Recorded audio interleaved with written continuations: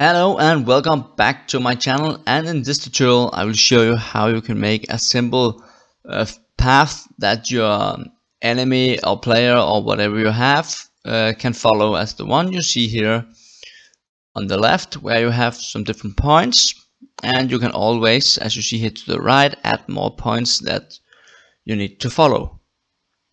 Yeah, let's get to it.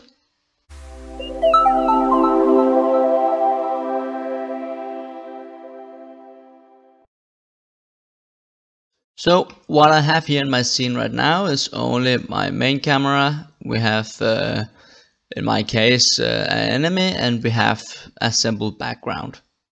And the enemy, we do not have anything on it. It's a simple sprite. Yeah, and that's all. So now let's create the script and call this, I will call it path. And let's open it up in Visual Studio. And now when it's open, we will need some reference points, and the first one we will need will be all the points that we need to follow. So here we need to make an array of points. After that we will need a float, and this will be for the move speed. And then we will need a integer for our points index. And to see them in the inspector, we of course need to serialize field this up here, and we need to serialize field the next one as well. So now we have reference to all the points that we need. We have the movement speed, how fast the character should move, and the points index will be so we can count the points that we have in the array.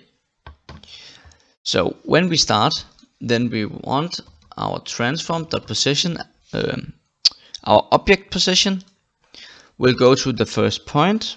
So it will go to our points, and here we'll use the point index dot transform dot position. So when we start the game, it will go to the first point. So now in our update, we will need to say if our point index is greater or equal to our points dot length -1, then our transform dot position will be equal to vector2 dot move towards.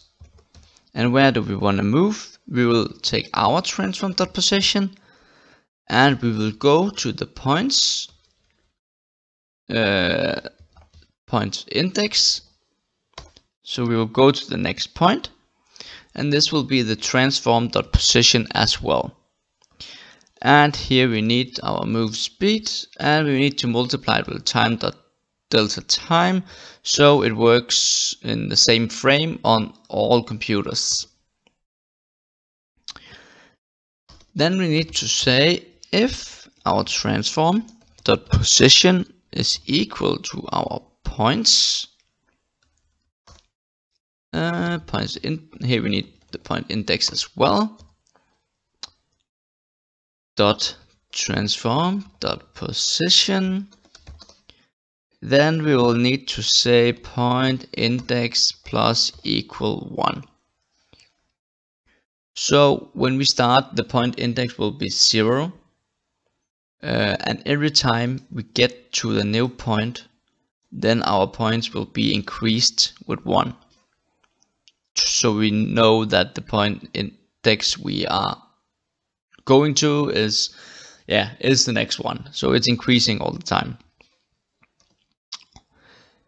And this will, with only this code, the object will actually go from start to the end. So let's save this and head back to Unity.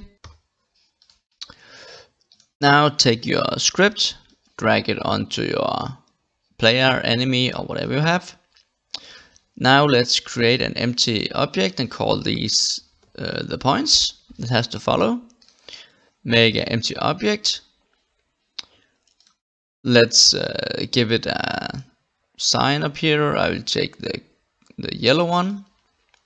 If you can't see the sign when you or this little dot when you're doing this, then you have to press your gizmos, and up here, let me to go over here, then you can scale all the icons up here if you can't see it. Oh, sorry. Yeah, oh, it's on now.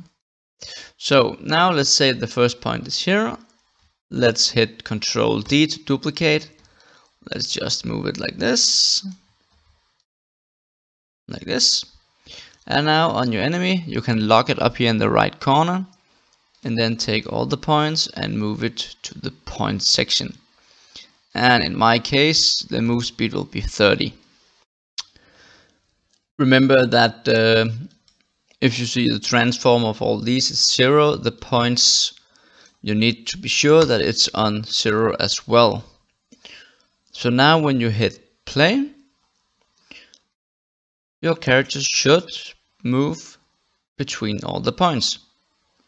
But when you go to the last point, it will not start over. So if you need that, you can simply open up the script again, and here we will say if our points index is equal to the points dot length, then our points index is equal to 0 again. So when we go to the last point, the index will be 0 and it will go to the first point again. So now when we hit play again, it will go to all the points, and when they go to the last one, it goes to the first one again. Yeah, that was what I had to show you in this tutorial. Thanks a lot for watching, and remember, if you want to see more videos from me, please hit the like and subscribe button below. Thank you, and see you next time.